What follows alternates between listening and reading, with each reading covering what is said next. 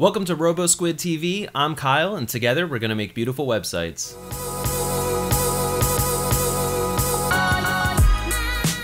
In this multi-part tutorial series, you are going to learn the basics of HTML starting in this video right here, continuing on to CSS, more CSS, and what you need to know to get started making websites. You do not need to watch these in order, but if you're new to web development, we're going to take you from start to finish. Before we get started, in the description of this video, you can find links to resources mentioned in this video. One I want to mention right now is the Mozilla Developer Network. The MDN website is an open-sourced wiki of all things web. You can find out more about anything we talk about here by researching it on the MDN. Also, keep an eye in the top right corner of this video. I will often refer to other videos or resources that you can view by clicking on that little information icon. Alright, so what is HTML? Every website starts by serving your web browser a document formatted in a language called HTML, which, if curious, stands for Hypertext Markup Language. We assemble our page with blocks of content in HTML. These blocks are called elements, and our elements can contain nested elements. So what are these elements? Elements are made up of two tags, an opening tag and a closing tag, with the content in between. The type of element you use more or less describes what kind of content you are putting inside of it. If we want to create a paragraph of text, for example, we first create the opening paragraph tag, which is just the letter P inside of what I'll refer to as code brackets. Tags begin with a greater than sign and end with a less than sign, and the element name in between. Now the closing tag is the same thing, but we indicate that this is an ending to the last paragraph tag with a / before the element name. Now write your paragraph in between, and you have one full paragraph element. It's important to know the element that you use is important, but only for semantics. Remember that all elements are just blocks with different names. Let's actually take a look at how to build a website. You're going to need a text editor like Notepad on Windows or TextEdit on Mac, but preferably you should use a purpose-built code editor. And there's a lot of options out there, and I'll cover a few you may want to check out in another video. In this series, I will be using Brackets, at least the start, and I recommend it for beginners. Brackets is a nice editor developed for the web by Adobe and is available for free and open source. Check the description for a link. The first thing we have to do in the first line of our code is declare that this is in fact an HTML document, and this tells the web browser how to handle that document and what version of HTML you are using. We will be using the latest version of HTML, currently HTML5. As HTML5 is now a living standard and will be continuously updated, we have no need for a version number. Every single HTML document you write will always start with the following line: doc type in all caps, followed by a space and HTML inside of code brackets. This may look like an HTML tag, but it's actually not in this case. It's just instructions to your web browser. Now then, the HTML document is structured like a tree or nested folders. The top of this tree is our root element. Well, that's confusing. We first create the HTML element. This HTML element contains all of our website code, and it is the outermost single element of our document that contains everything else. The reason for this has to do with something called the DOM, which is super important, but is too advanced to cover in this video. We'll get to it in another one. Now we have defined where our HTML code will go, there are two important elements that we need to add. Every HTML document has a head and a body. The body is where we are going to spend most of our time, and it's where we write everything that we are physically seeing on our page. But there's information that won't be seen on our page, like the title of our website. The title is the text that you see at the top of your web browser or in the browser tab. It's also the text that's displayed on Google when you are searched. Inside of our head element, we will add a title element, which is where we will add the title text. Let's move on to the body for now. In the body, we put all of the elements that are displayed onto the page. There's a lot of them available, and we won't be covering too many of them in this video, so be sure to read the MDN. Let's start simple and give our website a heading. Currently there are 6 levels of headings available in HTML. As this is the main heading of our page, we'll stick with H1 and write RoboSquid. Underneath, let's put a secondary heading and write About. Beneath that, we'll add a paragraph element with a brief message. Save your files as index.html. Make sure your document is being saved with the .html extension, or else it won't open in a web browser. Create a project folder for our index.html file and put it in there. We will have more files related to our website in the future. Once done, go ahead and look at our website by opening it up in a browser. There's not much to look at, but then again, we didn't write much yet. Notice that the headings have been bolded and are larger than the paragraph text. These styles have been added automatically for us by the browser because of the elements that we used. Every element has a default styling applied to it by the browser. We'll come back to this later though. Let's add a picture. Below my paragraph, I'm going to insert a picture of our logo. The image tag is used to display images, but we have to specify where the picture is so it can be downloaded by the web browser and displayed on the page. Go back to our project folder and add a new folder to hold our images. I'll name mine IMG or image, and in there I'm going to place our picture. Mine is called logo.png. Back in our HTML, it's time to tell the image tag where the image is. We do this by adding an attribute. All elements can have attributes which hold extra information for us. In our image tag, there is a source attribute, so we can add it like so. Type src equals and 2 quotation marks. Inside our quotations, we can write the relative path to the image, which for us is going to be /image/logo.png. The alt attribute is for alternative text in the event that the image doesn't load or isn't shown, and it's what's shown when you hover over an image. This is also often used by search engines to help understand what the picture is of. Now, because the image element contains no text, it is one of the few self-closing tags that does not need a closing tag. It is common practice to add a / at the end of the self-closing tag though. Save your page and reload your web browser. You should be able to see your image now. Let's also add a link to our website. Below our picture, we need to add an anchor tag. The anchor tag is about as old as HTML itself. It used to be used so that you can navigate up and down a page using anchor points, and you still can, but shortly after it was created, we realized we might want to navigate to other websites or pages, not just places on the current page. And for that, an attribute is used. href is where we put the link that we want to link to, very similar to source in the image element. Save your page again and you'll see the link that when clicked will take you to the website that you linked to. Okay, before we move on, I just want to go over a few tags and get them out of the way so that we can move on to something a little better. We already have gone over heading, paragraph, and image elements. Another common one is the UL element, which stands for unordered list. The UL element is a container for the LI element or list item element. Pairing these together will create a bulleted list, and the OL element or ordered list will create a numbered list. When HTML5 was introduced, along with it came some great new elements that are important to go over. The nav element defines an area dedicated to navigation. Header defines the heading either of your page or of the section it's in. This may contain a heading element or a logo or something else. The main defines the main content area of your document.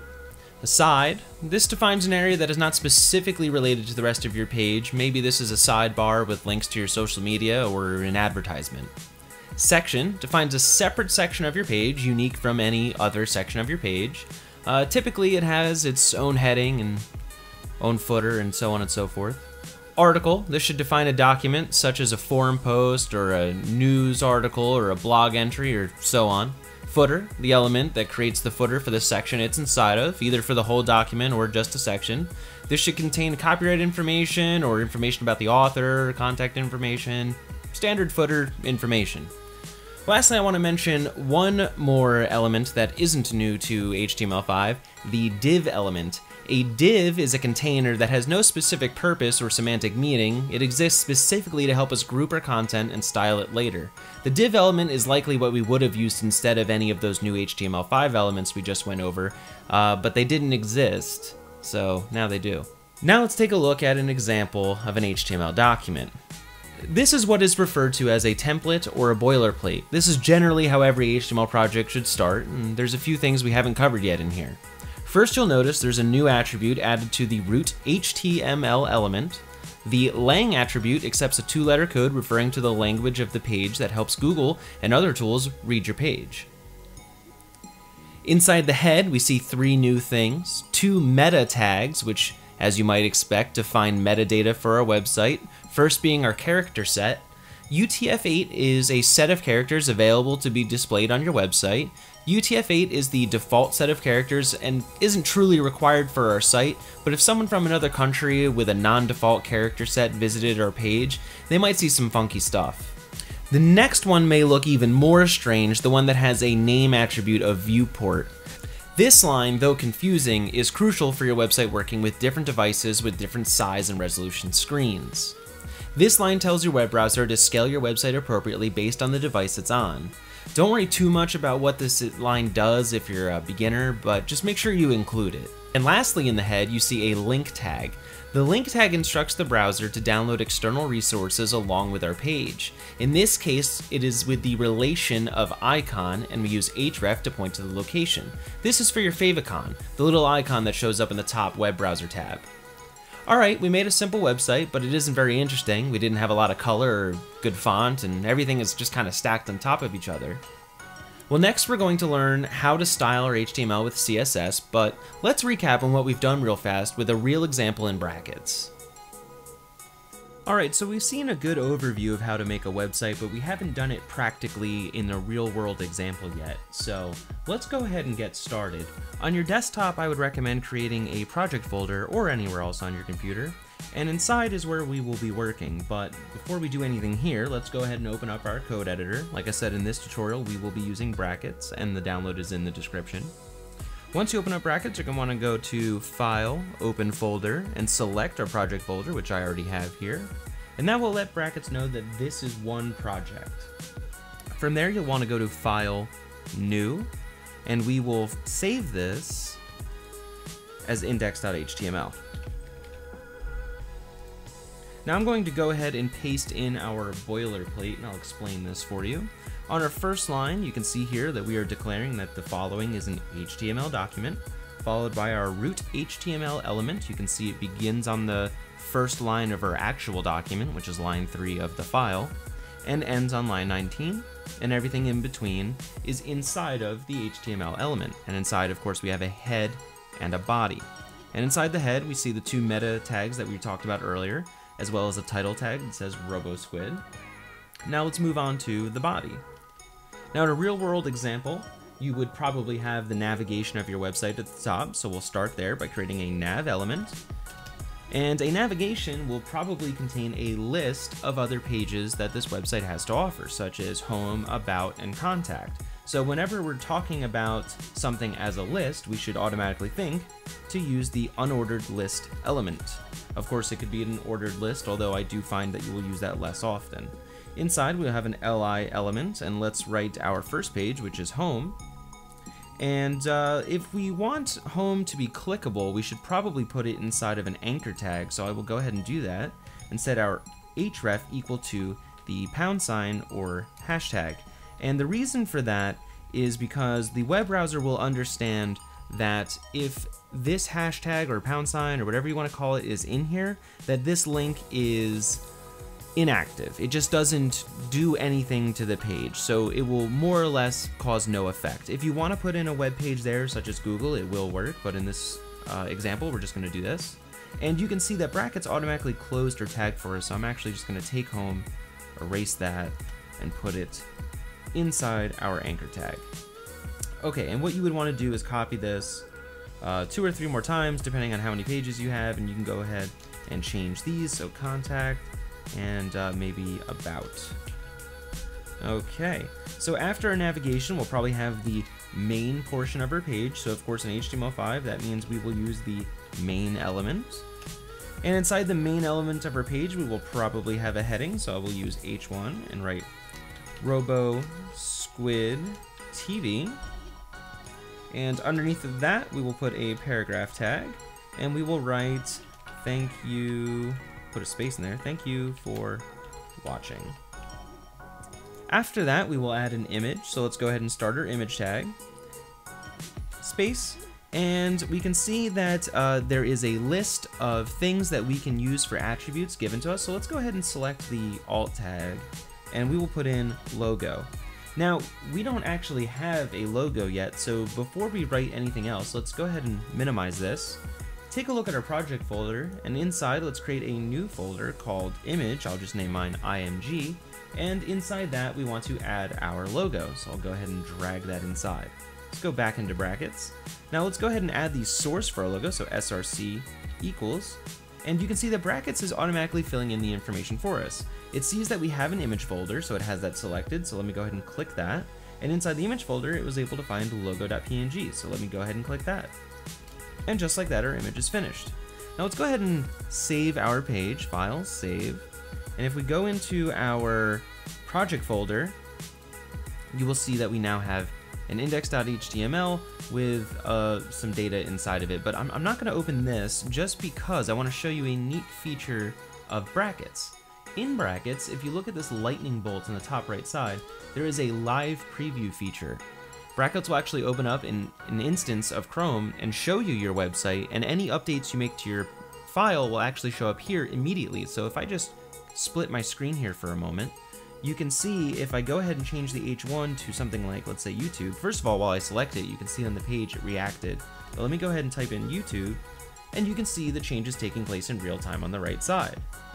Now in the next video, we're going to talk about how we can use CSS to add styling and color and fonts and everything else that makes websites beautiful. So stick around and we'll get started on that next. Alright guys, thank you for watching. I hope you've learned something. If you've enjoyed this video, it would be greatly appreciated if you could give us a like and share this video to your friends. If you learned something and you want to learn more, please be sure to hit subscribe below and see us in the next video.